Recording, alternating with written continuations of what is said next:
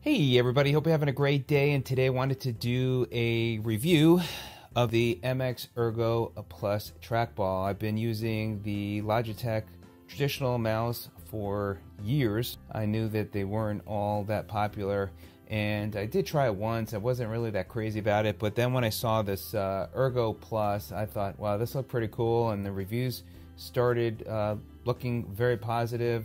Of course, some are going to love it, and some are going to not be fans of it, but it seems that a lot of people have found that this has become a lot more reliable, a lot more accurate, which is good. And so I thought I would give it a try. I wanted to get a new mouse. I've had the Anywhere MX mouse for many years, so I thought maybe get something different, and this would be different to try. It's a nice looking mouse. It's simple, it's gray, but nice mouse. It fits well in the hand, as you can see. Fits perfectly. Now when I first got it, and it does have a wedge so you can adjust the angle. My hands were bothering me, and I was having trouble getting used to using the trackball, but the more I've used it over the past week, the more I've really enjoyed using it. Look forward to sharing with you. Got some really cool software on the computer that you can use, and you can tie it in with multiple computers. So a lot of cool stuff. So let me first share with you what came in the box. This is the box. Got the lovely shipping sticker on there. Kind of just ruins the nice image of the box, but I always like the look of Logitech's packaging. Always very nice and nicely done here. And then within the box, you obviously get the trackball. You get this magnetic wedge. I'll share that with you in a minute. And then you also get another wedge as well. I don't know if I'd actually call this a wedge. Just this magnetic piece. Then you also get the USB receiver, but you don't have to use the USB receiver. It does also work with Bluetooth. I did put a link in the description, so you could get a lot of these details when you go to that page, read the reviews, and of course order it. And then you've got the charging cable. Now what is great about the charge on these, the battery life recharging lasts up to 4 months. If you don't charge it during then and it just dies on you, you plug it in for a minute, you get a day's worth of usage. That is pretty awesome. So you don't have to worry about any batteries. You just use the cable. You charge it up and remind yourself. Maybe put on your calendar every couple of months, and you'll be good to go there. So what is very clever about this is you can hold the trackball at the normal angle. They have this magnetic piece. This is like a rubberized material on the bottom, so this sits on your mouse pad. And then this connects to the bottom of the trackball there. And then now, what is very cool is instead of being, let's see if I can get that lock in place. There we go.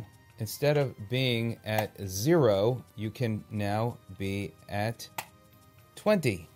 So you can see here on the box, when you're holding it on more of an angle like this, it becomes a little bit more of a natural feel versus being at 0.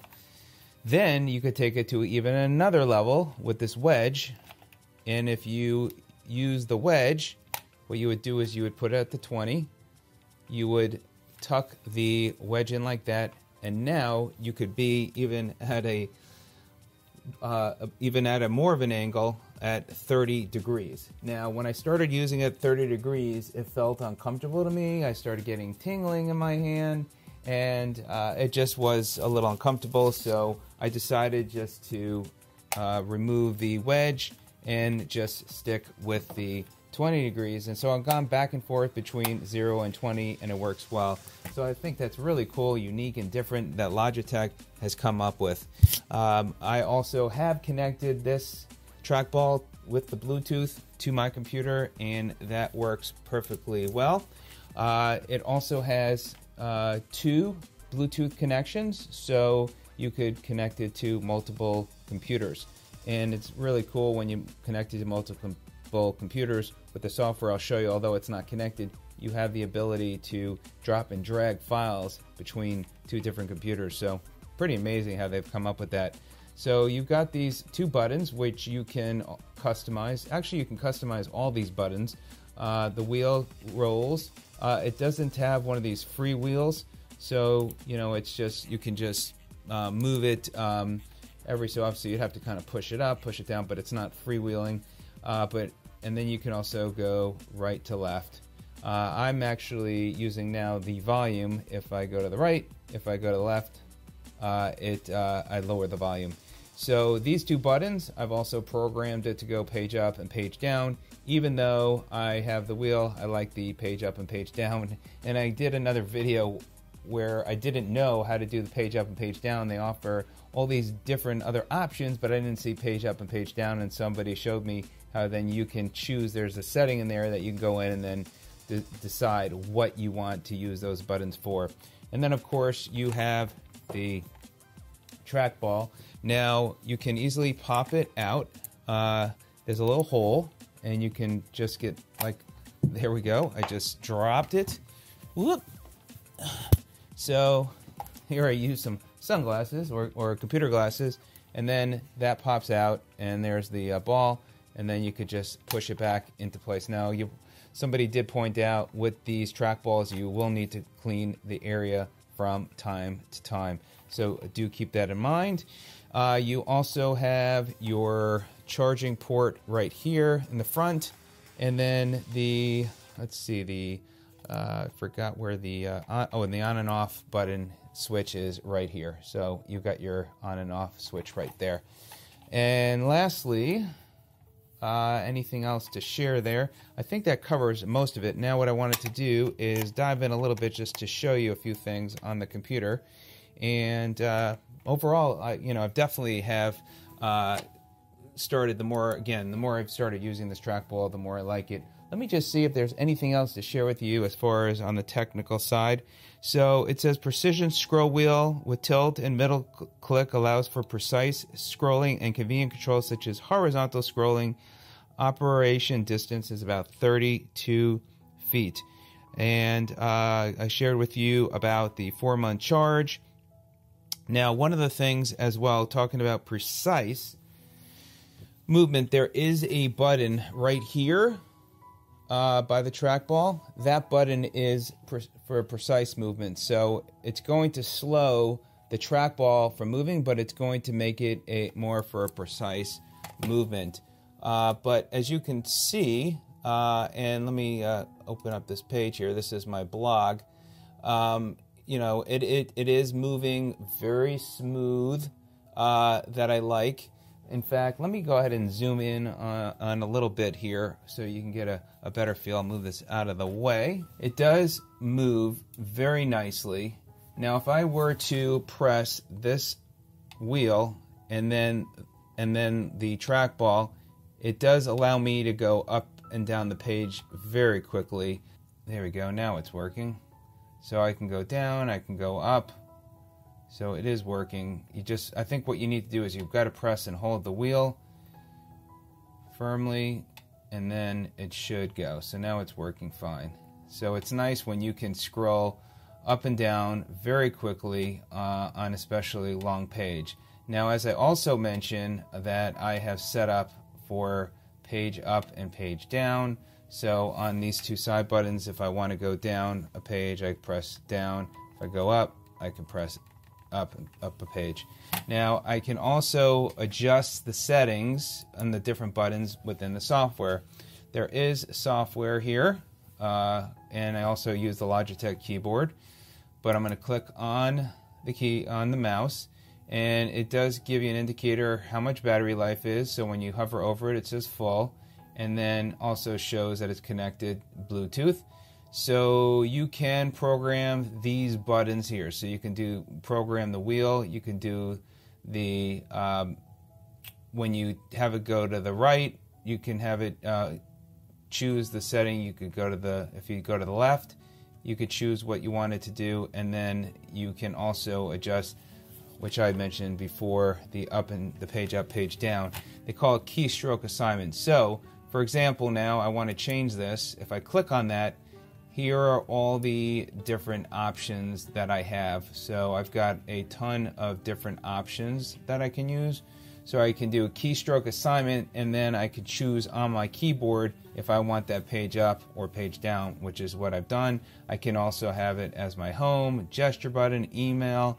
It gives you about 20 to 25 different options, which is fantastic. And it allows you to do this with, again, these different sections that are where you hover your trackball over, and then you can adjust those settings. You can also swap the left and right buttons as well. So that is something that makes it easier for you to remember, then fine. I don't know why you would, but it does have the capability. This is also, keep in mind, this trackball is only for right-handed people as well. So if you're left-handed, this will not work. Then we have the point and scroll. You have the pointer speed. You could smooth scrolling enabled or scroll wheel direction traditional and then inverted. So you have that capability. And then flow is, again, where you can connect with two different computers. So welcome to Logitech Flow. Seamlessly switch between computers by moving your cursor to the edge of the screen quickly. Copy paste text, images, and files between them, and then how to set it up. They go through how to set it up, and I think that's pretty cool. So I've heard mixed things. They say there's a little bit of a delay when you are going to use this, but this is, as you can see here, I don't have it set up, but it's a very cool thing that allows you to do. So it says please enable Logitech Flow on other computers.